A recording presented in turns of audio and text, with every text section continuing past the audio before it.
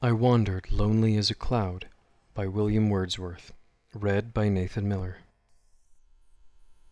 I wandered lonely as a cloud that floats on high o'er vales and hills, when all at once I saw a crowd, a host of golden daffodils, beside the lake beneath the trees, fluttering and dancing in the breeze.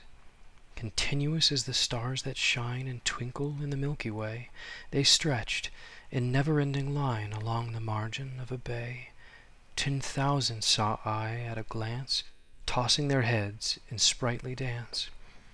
The waves beside them danced, but they outdid the sparkling waves in glee.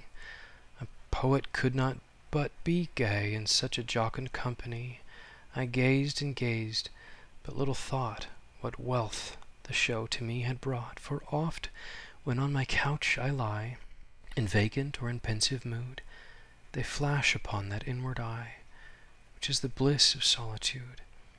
And then my heart with pleasure fills, and dances with the daffodils.